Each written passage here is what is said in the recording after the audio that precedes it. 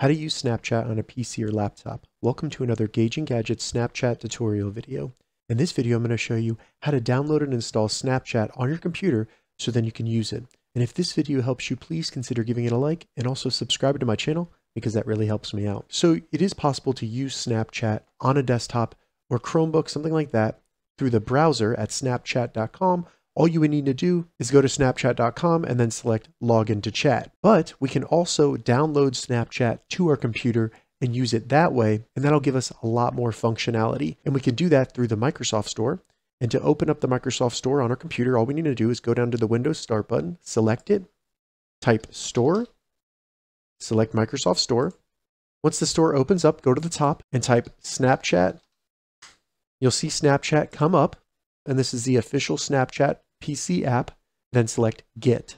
It'll then start downloading and installing Snapchat on your PC. Once it's done installing, select Open, and now we just need to log into our Snapchat account. Now when we do that, it'll let us know that it's a little bit different on the web, but go ahead and select Get Started. The first thing you'll want to do is when you get the pop-up to enable using your microphone or your camera, allow those if you plan on using those while using Snapchat, maybe to create snaps, different things like that.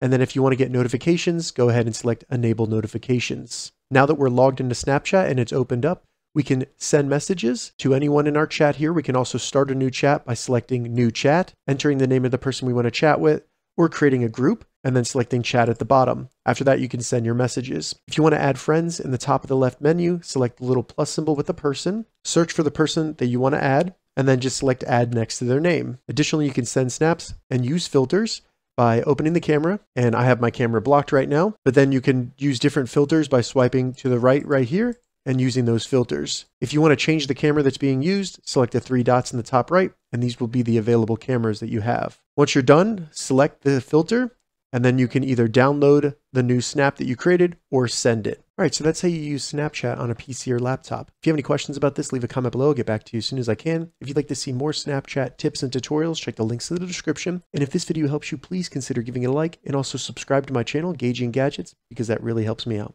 Thank you so much for watching.